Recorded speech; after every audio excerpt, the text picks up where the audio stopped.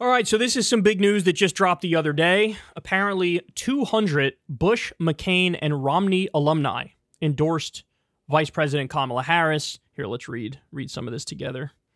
More than 200 Bush, McCain, and Romney alumni endorse Vice President Harris for president.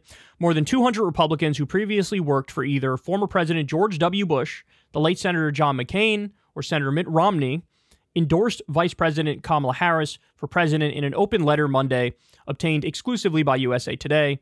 We reunite today, joined by new George H.W. Bush alumni, to reinforce our 2020 statements and for the first time jointly declare that we're voting for Vice President Kamala Harris and Governor Tim Walz this November. The Harris campaign has worked to highlight its backing from Republicans who oppose Trump, launching a Republicans for Harris group this month and featuring Republican speakers at last week's convention.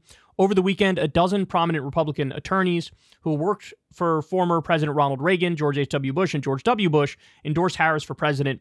The group included conservative former federal appellate judge Michael Ludig, who plans to vote for a Democratic president for the first time. So look, you got this going on. At the same time, you also have, as you all know, RFK Jr. endorsed Donald Trump. He's going to campaign with him. Tulsi Gabbard endorsed Donald Trump. She's probably going to campaign with him. So this is, sort of like the information war, the optics war. Oh, yeah, I got Republicans. Oh, yeah, I got Democrats. Oh, yeah, our tent is bigger. No, our tent is bigger. It's all, this is all part and parcel with an election. Now, what's my overall take on this? So I actually have very mixed feelings on it. Let's start with the negative, right? The negative is, look, I don't want this to be an indication of how she's going to govern. If you have, George W. Bush is a war criminal. George W. Bush was one of the worst presidents we've ever had in the history of the United States.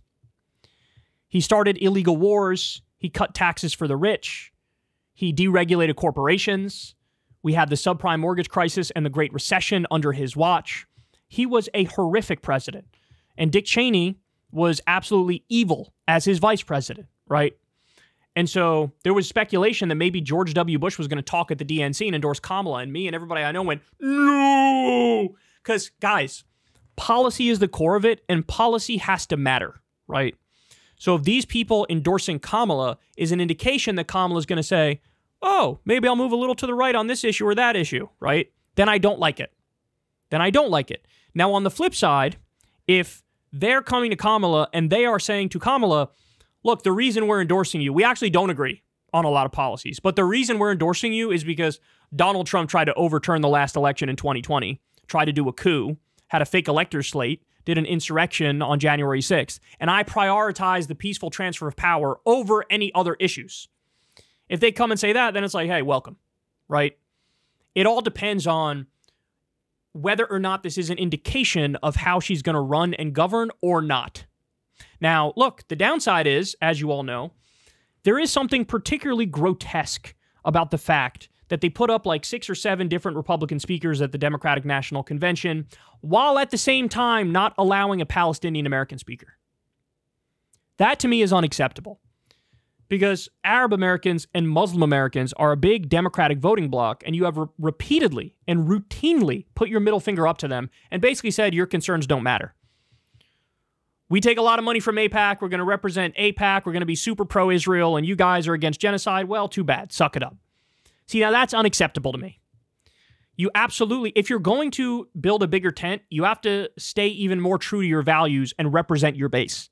If you represent your base, and you represent your policies and your values, and as a result of that, you are converting people to come to your side, that's wonderful.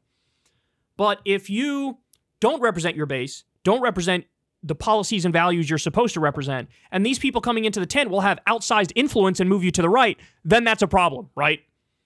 And so look, to be fair, it's yet to be seen. The best indication that I've seen that she's serious is that she picked Tim Walz for VP, and Tim Walz is by far the best governor in the country, right?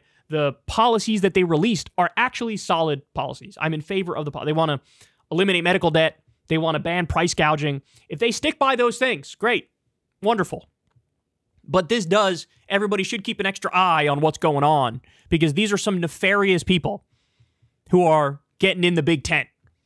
Your tent can't be so big that you just contradict your own ideology, because then you stand for nothing, right?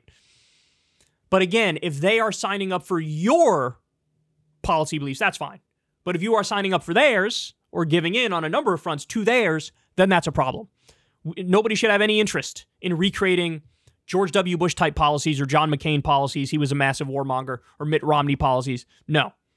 So best case scenario, you can interpret this through the lens of these people say, we disagree on a lot of things, but we're still going to support you because of January 6th, because Trump attempted to overturn a free and fair election. And in that scenario, then, hey, it's welcome. No problem whatsoever. But again, you better super serve your base, super serve Arab Americans and Muslim Americans, and represent that perspective, right? But unfortunately, that's one of their biggest problems. That's one of their biggest problems, is that all the indication to this point is that Kamala is going to go the same path as Biden when it comes to policy vis-a-vis Israel. And that will piss off a lot of tried and true, loyal Democratic-based voters. And I don't know. Seems like they don't care that much.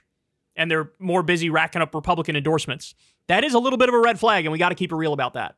But all this stuff will be proven in time, whether or not this sort of thing was good or bad. Hey, y'all, do me a favor and like and subscribe. It helps out big time in the algorithm. Click the bell as well for notifications when videos drop. And watch that video on screen right now. You know you want to.